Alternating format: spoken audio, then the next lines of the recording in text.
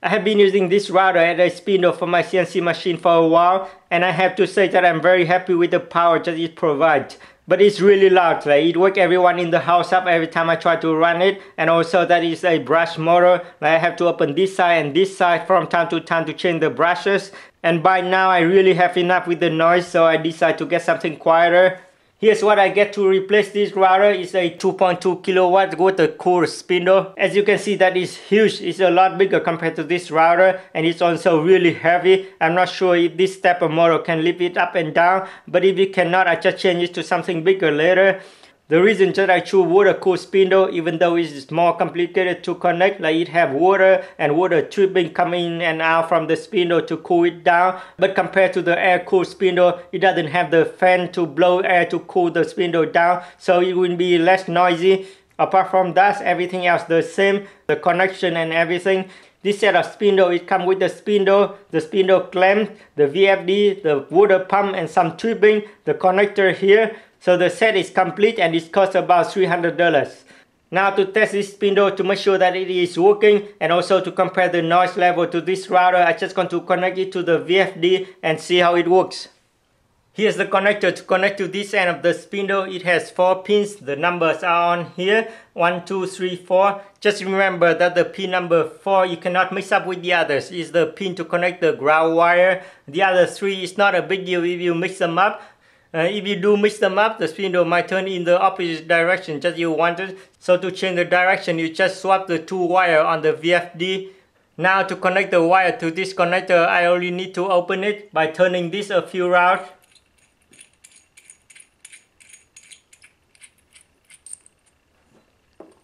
And so there's some wire to this end of the connector, and I just going to use the black wire for the pin number 4.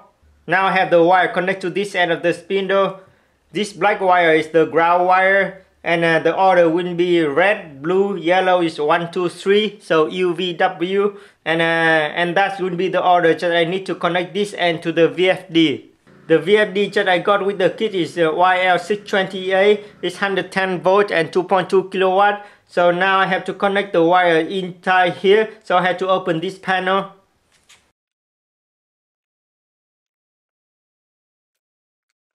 Okay, so the first row up here are the signal control pin to connect to the breakout board that I will connect later. Down here are the power connectors, so you have to connect it to the AC source and also the output to the spindle here. And the name of the connector are down here. You have the neutral lines, W, V, U and ground. So I just got to connect the wire first like this inside here. So I have to use the knife to make an opening here and here.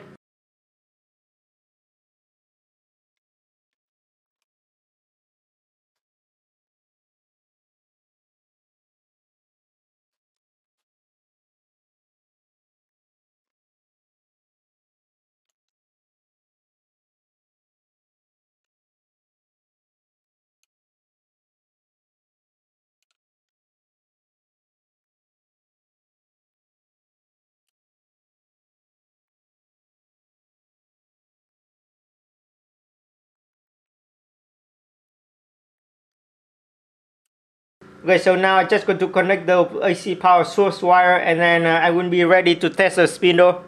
This is the earth wire. I just going to connect it to the black wire on the spindle.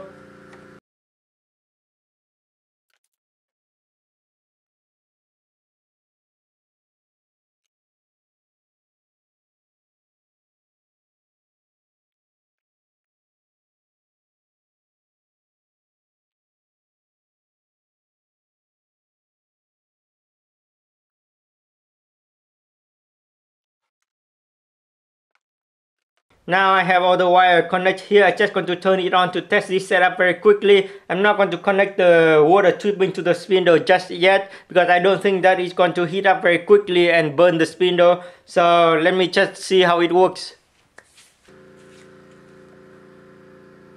This is the knob to change the frequency, to change the speed of the spindle. So I'm just going to lower it to make sure that it's run like slowly first. Okay, so now I'm just going to try to hold the spindle a little bit and press run.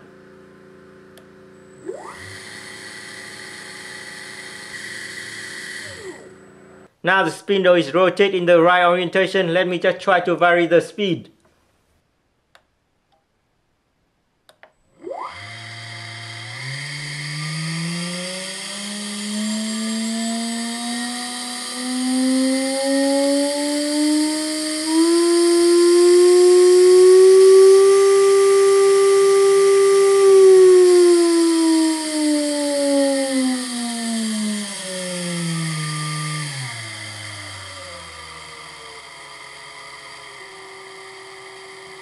As you can see that the spindle turn up and down the speed very well, and it doesn't have much vibration. I can hold it with my hand without any problem at the maximum speed. Now I'm just going to show you the difference in noise level between the router and this spindle.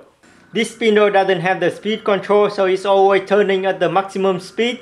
So to be fair, I'm just going to turn on the spindle also at the maximum speed to compare. And what I'm going to do, just I'm going to turn this on first, and then I turn it off and turn the other one on. I'm not going to adjust the sound level of the video just to compare, so be aware that this is very loud.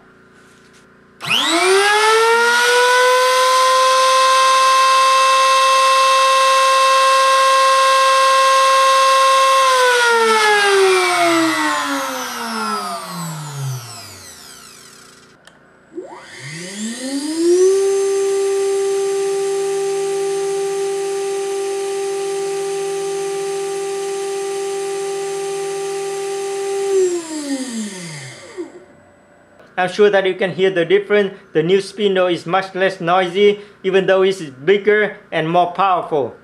For the next step, I would have to figure out how to mount this spindle clamp on this machine because it doesn't have any hole on this. So I think that I would have to make some drill guide to drill some holes here, and then I can mount this clamp on one of the plates like this and then mount it on the machine. So let me just make some drill guide to drill the holes and also some of the spindle holding plate. My idea about drilling holes on this spindle clamp is that I'm going to drill 3 holes on each side here. The holes will be right in the middle of the flange here. And to do that precisely, I made this drill guide. Just I have this slot to slide this spindle clamp inside here. And I have the 3 holes on each side that I'm going to use that drill guide to drill through. And as you can see that I'm going to have to push this in here and drill on this side. And as you can see here, this side is round, so it's not going to stand when I drill. It's going to wobble like this. So to make sure that this surface stays horizontal, I'm going to have to make a stand for this spindle clamp. To make the stand for this spindle clamp, I have here the base, and on each side I will have 4 pieces like this stacked on top of each other, and I'm going to put them like this, and then I will have the spindle clamp slide in between. At first I think that I will have to glue all the pieces together. That's why I make all the holes here so I can line them up using this long bolt. But now I think that I don't need to.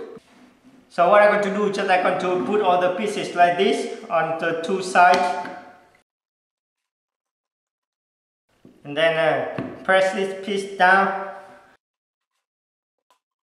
Okay, so now it becomes like one block and it's really sturdy. It doesn't move when I press it down. This surface stays in position. So this is a stand just I'm going to use to drill the holes. So now I'm just going to pound this piece on here, and then I'm going to go to the drill press to drill all the holes here. I think that I'm going to use the 6mm drill bit. For the drilling, I'm just going to use some small bit like 3mm diameter to do some spotting drill first.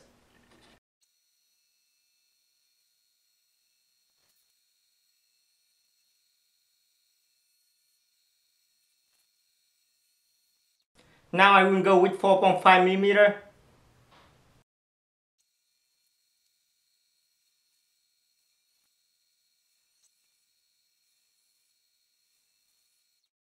And the last step will be 6mm.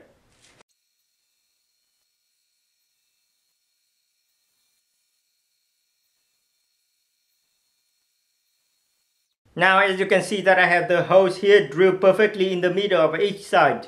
Now the spindle clamp is ready to be installed on the machine, but I don't want to do it right now because I want to connect the control board to this VFD first to see if I can turn on the spindle and also control the speed. So let me just do that first. As I showed you in my previous video, I use this RNR-Motion breakout board to control the machine. The good side about this is that it is really cheap and it can be connected to the computer through the USB port. The downside of being really cheap is that you cannot find any type of support or guide to connect this board to the VFD. It has all the pins needed here. It has the DMC, AMC and AVI. So AVI is the analog voltage interface that you will need to control the VFD. It varies from 0 to 10 volt. ACM is kind of the ground for the AVI pin, and DCM is the ground for all the type of output from this board to the VFD. So it has all the pins, but I don't know how to turn them on. So I have been digging around on internet and I couldn't find any guide anywhere. So I almost gave up on this board, but finally I stumbled on one of the posts on a forum just to show exactly how I should wire this board to the VFD. So let me just explain very quickly how I do it, and I also post a link of the forum thread in the description of this video. First of all, on this board, the 10 volt pin here, it's actually not an output, it's actually an input. So to be able to get the signal from 0 to 10 volt on the AVI pin, you will have to power the 10 volt pin here with a 10 volt power source. So I have here a DC step down from 36 volt to 10 volt to power this relay. So I'm just going to take that 10 volt and put it in here, and the ground of this DC step down I connect it to the ACM, and then I will have to connect the ACM here to the ACM pin on the VFD. For this DCM pin, I will have to connect the ground to this DCM pin, and then connect this DCM pin to the DCM pin on the VFD. And on the VFD, as you can see that I can turn on the spindle in forward or reverse direction, but I only need forward, so I only need one output to turn that on. So I'm just going to use the output number 2. I'm going to show you how to configure this output and turn on this AVI pin later on the computer.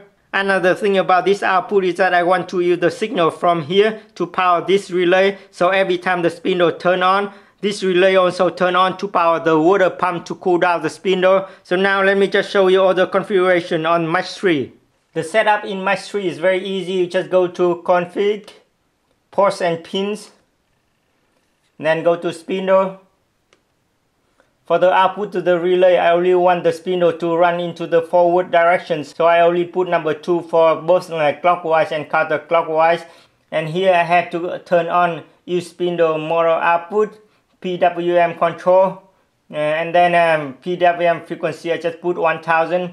I think that is it here. So I go to motor output, and here the spindle is enabled, and I don't put anything here. I just put 0 for everything. That's it. So I just going to click apply and OK. Okay, and then click reset.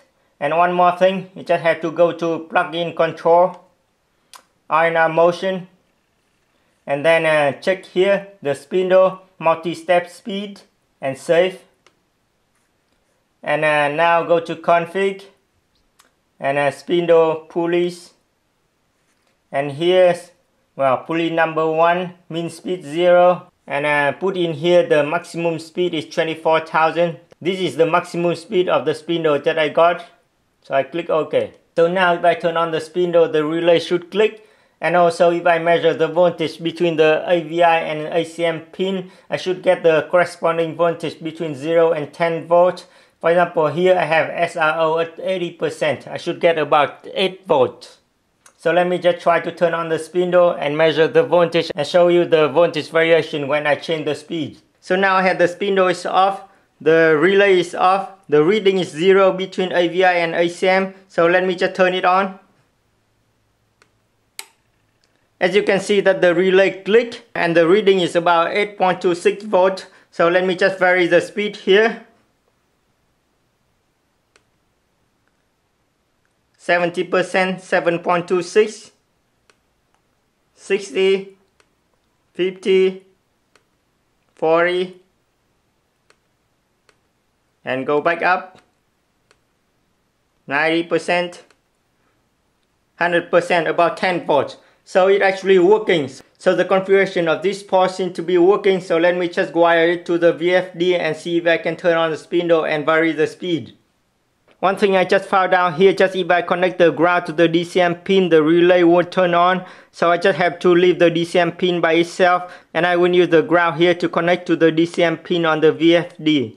Here are the wires that I got from the control board. The red one is output from the relay, the yellow one is from the AVI, and this one is the ACM, and this one is the ground. So I just going to connect it on the corresponding pin here.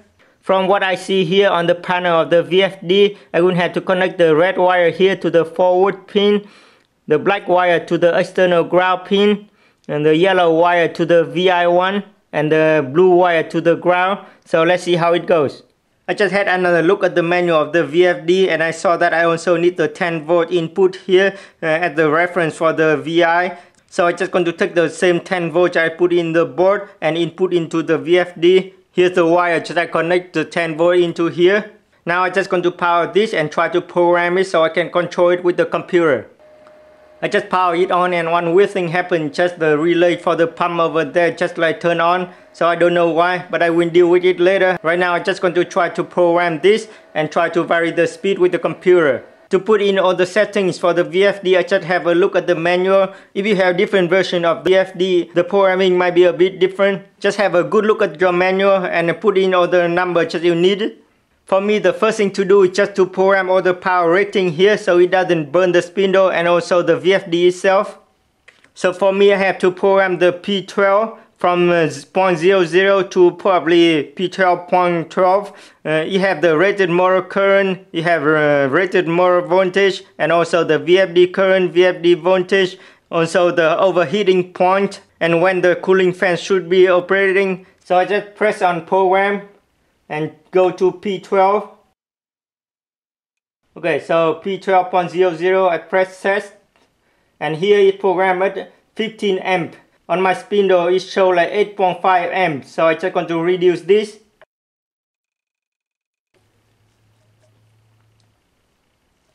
And here the spindle voltage is 220, I just have to reduce it to 110.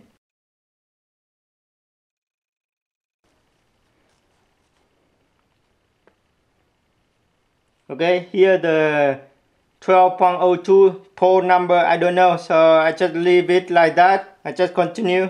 So I continue to P12.05, the converter rated current.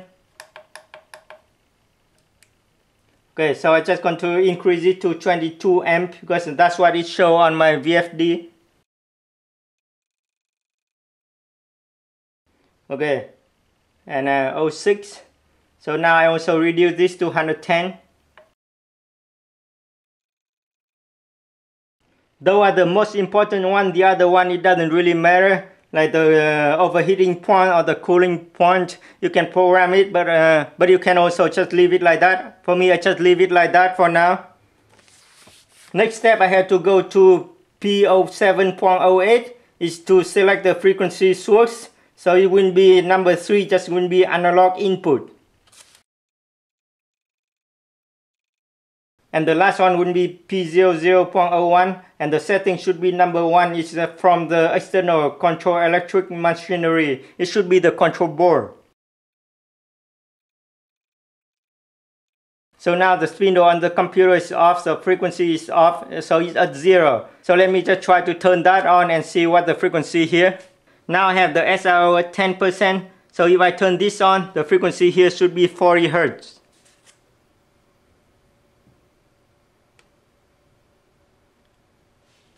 Wow, it's very jumpy, so let me just try to increase the speed a little bit to see the frequency stabilize.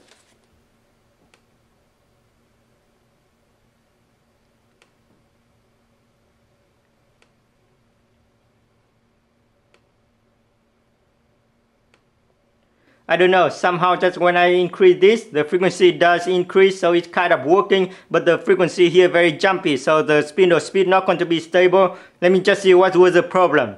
I think that I found problem of the frequency jumping is that the signal output from the AVI pin on the board is actually not like analog voltage, it's still PWM. So that's why the frequency is still going up and down and jumping a little bit. So we need a converter to convert PWM to real analog signal.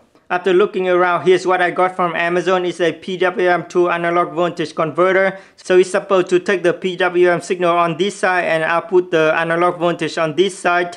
And here's the power supply input. It can take from 12 volt to 30 volt. And I already have the DC step down from 36 volt to 24 volt. So I will input the 24 volt in here.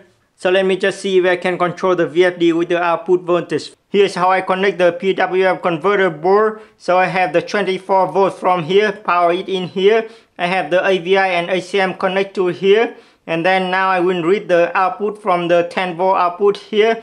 Right now it reads 2.8 millivolts, so it's almost 0. So let me just turn on the spindle here and read the voltage here. Okay, so it say about 9.47 volts, so it's a bit high. Let me just try to vary the speed to see if it change. Okay, 90% is like 10 volt.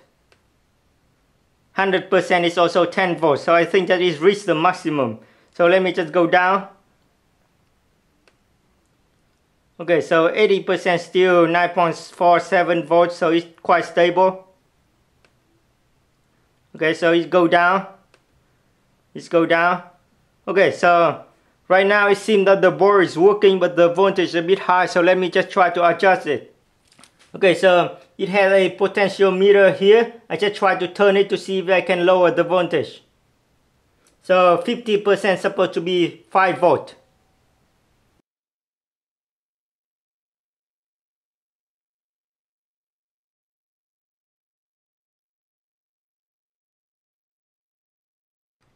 Okay, so now I have 50% at exactly 5 volt. So let me just increase it to see what's the maximum.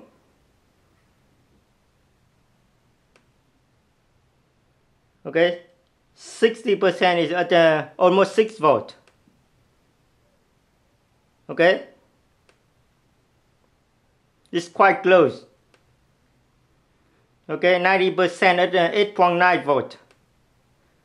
Okay, so now at 100% I have 9.5 volts. So I think that I will increase it so I can get the maximum speed out of the spindle.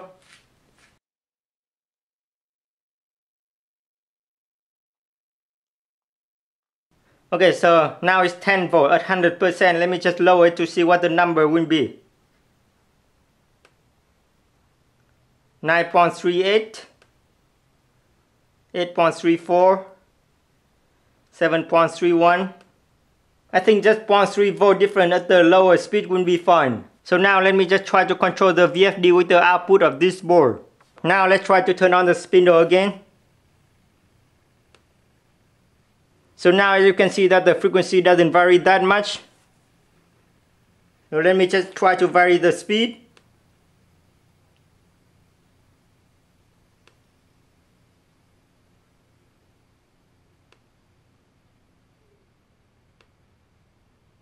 Yeah, so it's only like vary a few hertz, so I think that would be fine.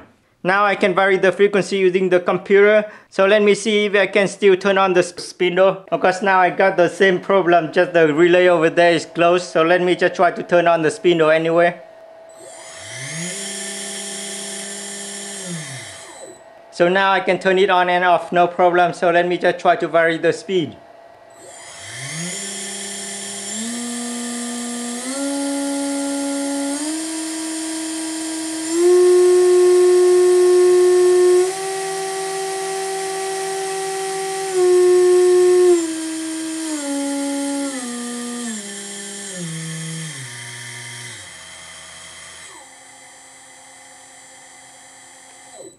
Now I have the spindle working correctly. I can like turn it on and off and vary the speed with the computer without any problem. So I am ready to mount this on the machine and then figure out what the problem with the relay.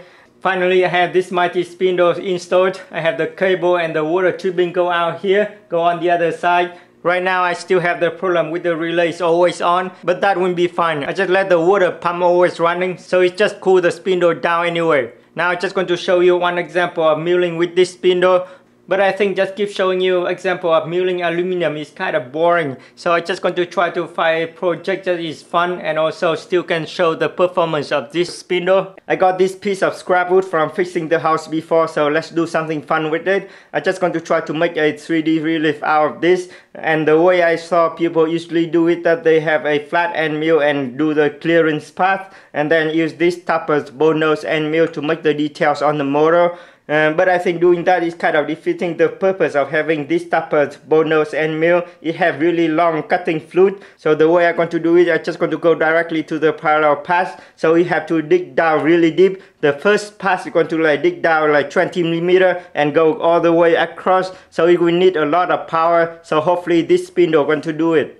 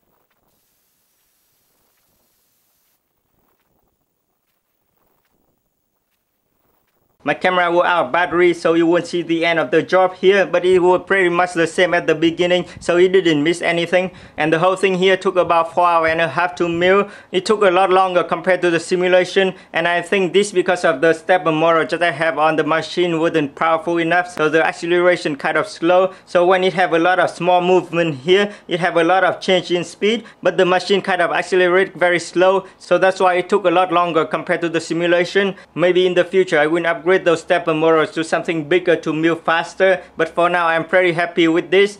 And here on this 3D relief you can still see a lot of horizontal line here. This I think because of the ball nose diameter a bit too big, it's 2 mm, so the step over wasn't far enough to cover all the line here. And also if I use smaller diameter ball nose I can have a lot more details here, but this I think look pretty good to me. And also with this spindle, as you can see, that I can go really deep in the step down. At the beginning I have the step down almost like 20 mm here and just go straight across, and everything was cutting very smoothly, so the spindle was really powerful. So in the end I replaced the very noisy router with something bigger, more powerful and a lot quieter. So I think that the new spindle totally worth the money that I spent.